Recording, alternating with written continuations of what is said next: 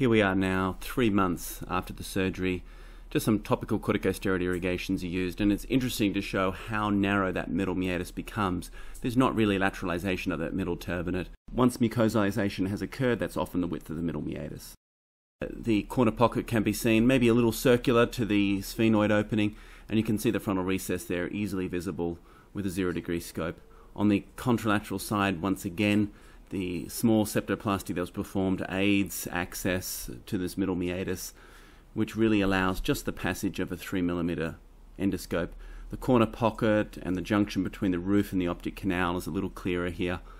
And we look up here, we can see where a little bit of the bone of the axilla has scarred over, but we still have a very obvious frontal recess pathway. Small adhesion blunting off the medial corner to our frontal recess, so every boundary is visible except for the medial boundary, which a small adhesion web has formed.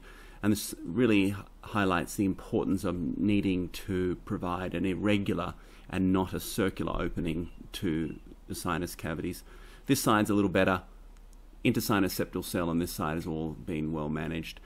Once again, having a look now with a 45-degree scope, we can see into the maxillary sinus. There's no sign of any secondary ostium, and it's important to look down at the floor of the maxillary sinus to see if a sump or incomplete mucociliary recovery has occurred.